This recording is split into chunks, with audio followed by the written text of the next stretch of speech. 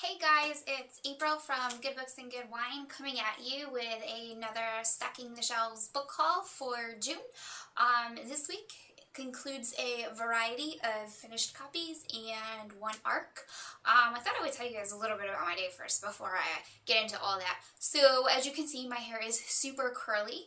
Unfortunately, while curling my hair, I was like do and slapped the curling iron against my arm. So now I have this ugly like bubble on my arm from the burn, which really sucks.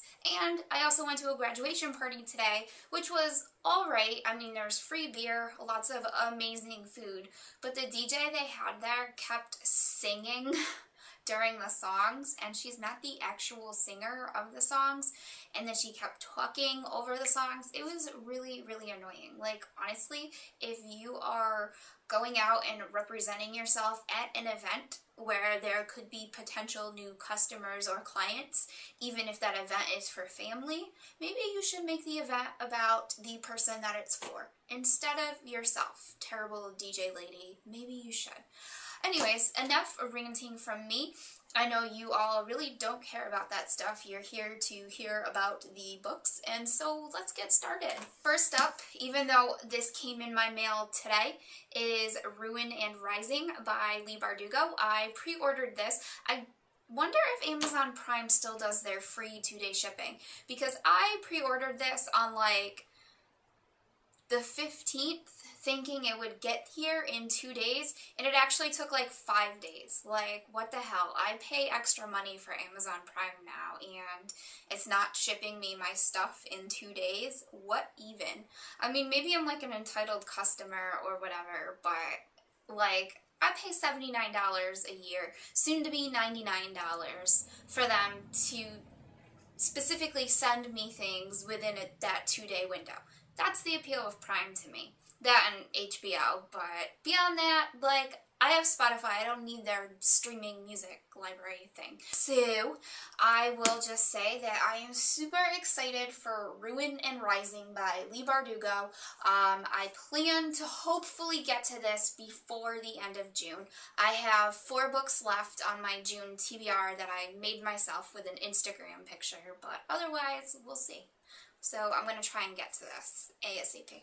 Surprising me on Thursday was this box from Simon & Schuster Children's Publishing. And on the side of the box, it says, "Danger is hard to resist," with a picture of some guy. So then I had to chop the guy open to get the box open. And inside the box, there's all this confetti. And this is not the actual book that was in the box. The actual physical book I mailed out to a blogger friend. But Becca Fitzpatrick's Black Ice was in the box, as well as this card that says, "Danger is hard to resist." And then it says, hashtag Black Ice Friday, countdown to blackice.com, which is really cool. And then it has this letter from Becca Fitzpatrick, and I'm kind of curious about that. It also came with one of those metally water bottles, but I took that water bottle to work, and I filled it up with water, and I put it in our work refrigerator, and I was like, this is going to be such a nice, cool drink while I'm sitting here all hot and bothered. No. I ended up drinking some coffee from our work coffee pot, and forgetting all about my water bottle, and it is still sitting inside my work refrigerator. So, sorry you guys don't have a, metally water bottle or to look at. So if you could just picture a little metal water bottle with the words Becca Fitzpatrick's Black Ice on the side. That's what came in my mail, and that's awesome. Love when publishers send swag that's actually useful. Like, I don't know what I would do with a postcard or a sticker or, I don't even know, a bookmark. Well, with a bookmark I would mark my books. But if you want views and more, eyeballs for your money, useful swag. So water bottles. I know I'm going to take that water bottle to the gym because you need water when you work out.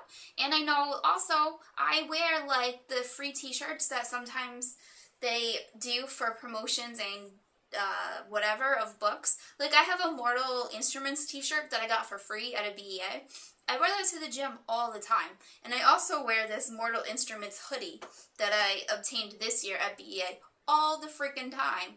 So, you know, whenever I'm wearing that out in public, there's eyeballs on it. More so than when I'm using a bookmark in my house, all alone. Sometimes with Tony. Unexpectedly from Macmillan Kids was a copy of Broken Hearts, Fences, and Other Things to Mend by Katie Finn, aka Morgan Matson. And I'm not gonna lie, you guys, like, I was kicking myself for the longest time because I never requested a copy of this, and lo and behold, it magically shows up in my mailbox. So I'm really excited to read this because, hello, Morgan Matson, but we'll see. We shall see. And it looks like it's going to be a fun summer drama type of book where you like read it when you're sipping Mai Tais by the pool. If you have a pool. I don't have a pool, but I want one. Actually, that's one of the things I'm kind of looking for when I buy a house is a pool. That's really dumb, but listen, if you're gonna, in my area, houses range from $50,000 for the really crappy houses to like $100,000 for the nice ones, because I live in a very not wealthy area.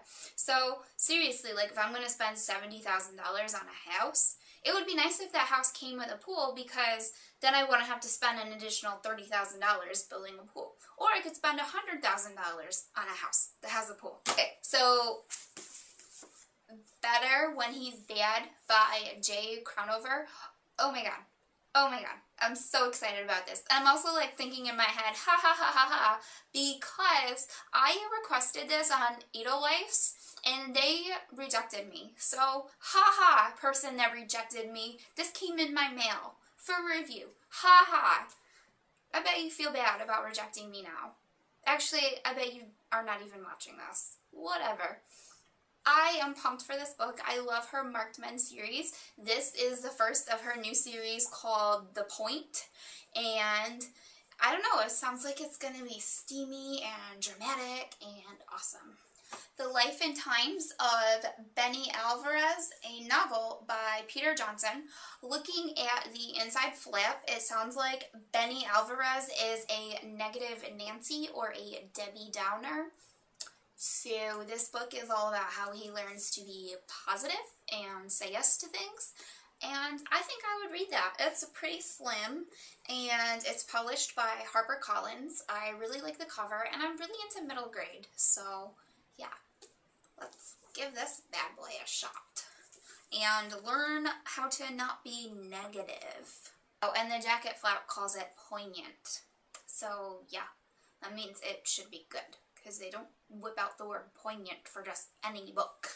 And finally, this is like my third copy. I have an ebook copy and an ARC, and now I have a finished copy of Thornjack by Catherine Harbour. This is a really beautiful book. Like, looking at it, it's very cool.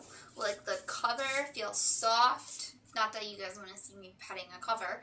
And the back print is huge for old people like me, and in person it's really pretty. It's actually really wide too, like compared to other hardcovers. Here, I'll grab another one. Okay, so look at that. Like this book can totally eat this one up. I'm really excited for Thornjack by Catherine Harbour because it's a retelling of Tan Lin, and there are comparisons to Neil Gaiman and Cassie Clare and The Night Circus, which is awesome. You know, 2 out of 3 can't be wrong. So that's it for me this week for my physical books in the mail for review, all of that, and purchased. What up, books? So what is in your mail and what are you reading this weekend? Like, I'm reading Take Me On by Katie McGarry, and I was really nervous to start it because I was so disappointed by Crash Into Me, because Rachel is totally a wet blanket. Whatever, she's a wet blanket, you guys. It's just so boring. But Take Me On is so good. So let this be a lesson to you. If you read an author's book, like their third book, and you're like, God, what happened? read their next book. It might surprise you and be really good.